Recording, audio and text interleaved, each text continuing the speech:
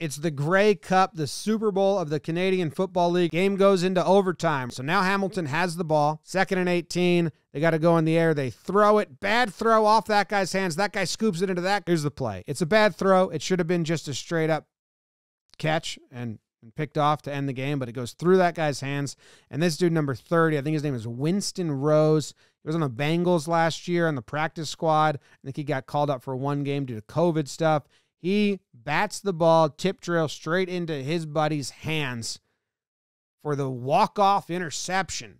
Wins the game, wins the league.